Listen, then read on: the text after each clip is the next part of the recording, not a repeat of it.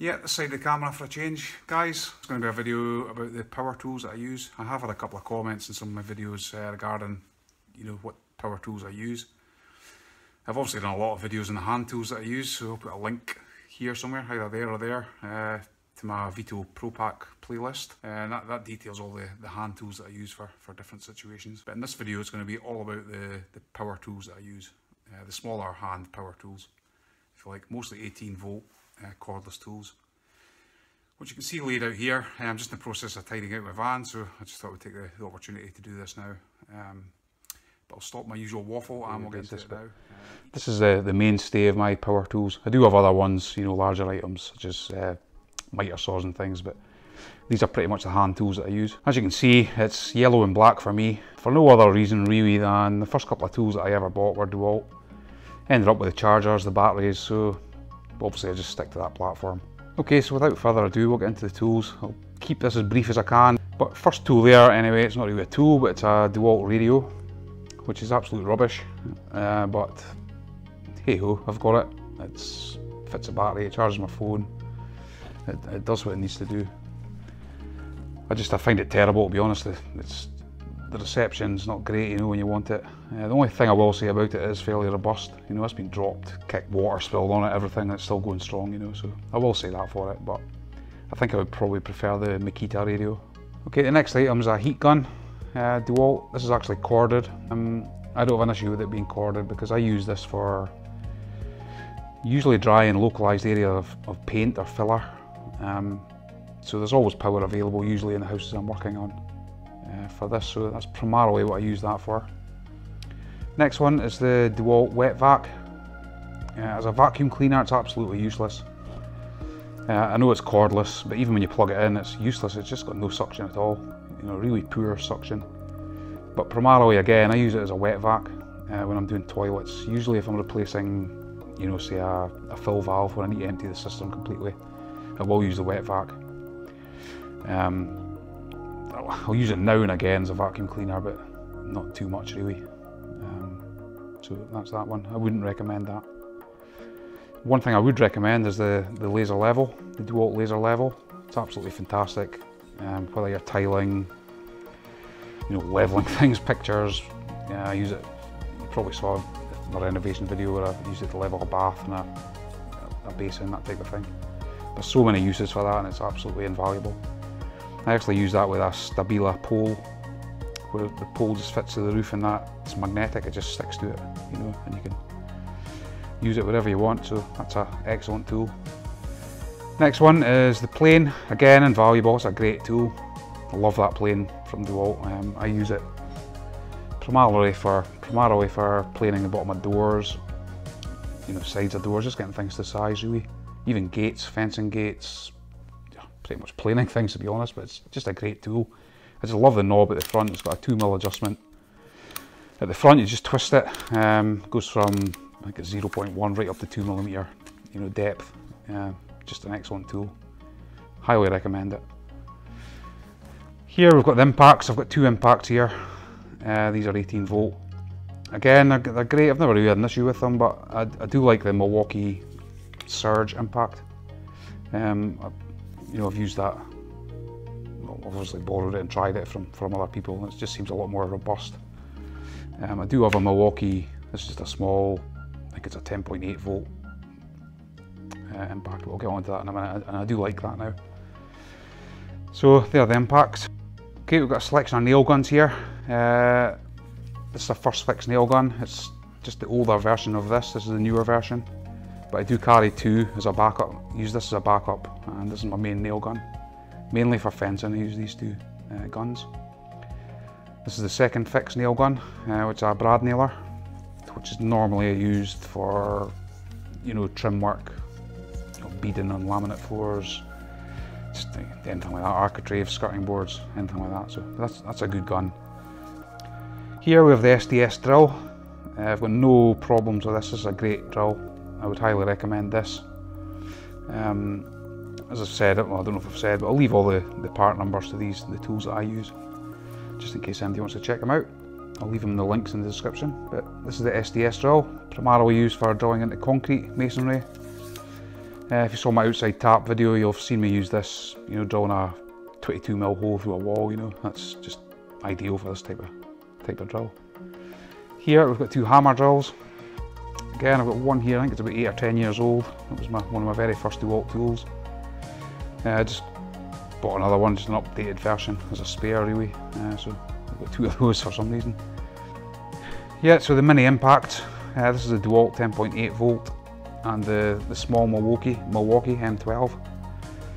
This is a great little impact, this. The main reason I bought this was the profile of the handle, because it fits so neatly into one of my Vito Pro Pack bags.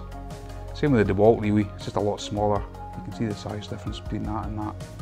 It just fits nicely into my Tech XL maintenance bag. Here, this is one tool I hummed and hayed about for ages, and then I got it and seem to use it all the time. It's just an 18-volt angle grinder. So many uses for this. It's just, if you don't have one, you don't feel the need that you need one, but when you get one, you seem to use it all the time. Well, I do. You know, whether it's cutting discs, grinding discs, flapping discs, you know, wood cutting wheels, masonry discs, whatever, there's always a use for it, and I would highly recommend this one.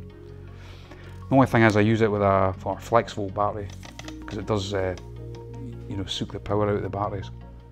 Okay, while I'm on the topic of the flex volt batteries, I would highly recommend one of these. This is the DEWALT fast charger.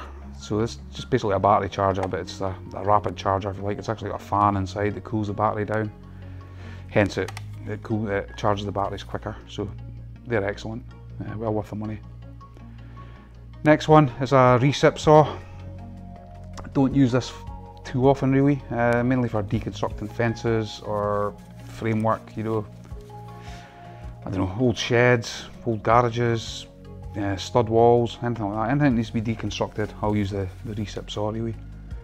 It is a handy tool, but I wouldn't say I use it too often. One thing I use a hell of a lot is the chainsaw. So this is the Dewalt Chainsaw. I don't know if you can see it there. But I use it with a flex volt battery. That's a 9Ah battery, because you know I give them some abuse really. Generally use that for cutting 4x4 fence posts when I'm fencing. That's pretty much the main job I use that for. But it's just an essential bit of kit, and I'd highly recommend that one. Small circular saw, another great tool from Dewalt, ideal, but I've recently upgraded, or not upgraded, but sort of bought a complementary saw, which is this one here, which is a mini circular saw. I've actually done a mini review of this. I'll leave a link up there for that. That's an excellent tool, really good for ripping down thin sheets, or in my case fence boards. I use it a lot. Just a great tool, well worth checking out. So is this. It's just an ideal tool as well for primarily ripping down big sheets of stock material. Hiding in behind there is the multi-tool. Again, that's another tool that I use all the time. Again, I've done a little video on that there. It's not the best video in the world. Didn't really show, you know, a great deal of uses for it, but believe me, you can use this for hundreds of things. It's just ideal.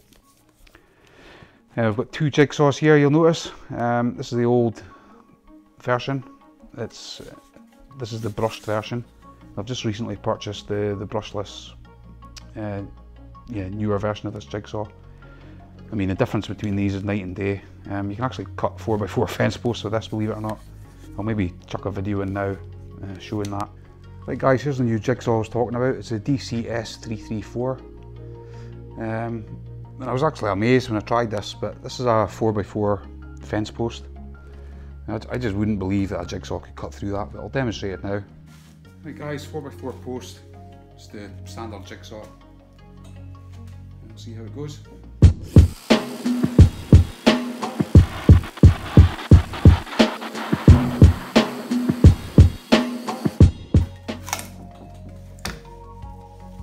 That's it. Crazy. I would never have believed a jigsaw could go through that. Yeah, so the power on this is unbelievable. Just a great saw. Here we have the Dewalt light.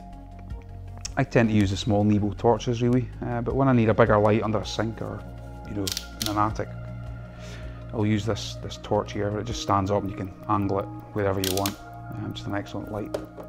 It's really good. It's got a hook in the top now as well, where you can hang it from rafters. So great light, highly recommend that. Two green tools here, which people might be horrified at, but me, I just buy what works for me. This is a mini router, if you like, a trim router. I really only use this for hinges and doors when I'm hanging doors. I'm not heavily into carpentry, routing out hinges, as I've said. There is occasional little jobs I'll use it for as well, but not too much. So for the minimal amount I do, I didn't see the point in spending a great deal of money on a big trend router, Festool or DeWalt. The Ryobi does me just fine. It actually works really well, it's good. This is a multi-tool Ryobi.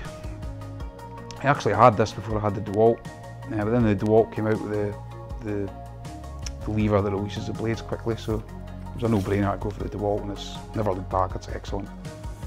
But again, this is quite a good tool for what it is. Believe it or not, it was actually dearer than the DeWalt. I spent nearly £200 on this. When it first came out, obviously with the battery, the charger and the multi-tool itself, so it wasn't cheap. Ryobi has a reputation for being cheap, but certainly that wasn't cheap, I tell you. But there are a couple of things missing from here. I've got 2 orbital sanders that are off on site somewhere at the moment. I'm in the middle of doing a small renovation, so they're out there at the moment. These tools are what I had in the back of the van, so I just thought I'd whip them out and show you what I tend to use. Yes, hopefully this video gave you an overview of what I use. If anybody's got any questions about any particular tool here, please chuck it down in the comments and I'll answer as best I can. As I've said, I'll leave links in the description to all these tools so you can see what they actually are, the model number and whatever. Again, thanks for watching, guys. Apologies for maybe rattling through this too quickly, but I know this can drag out a bit, so I'm trying to be as quickly as I can just to give you a brief overview.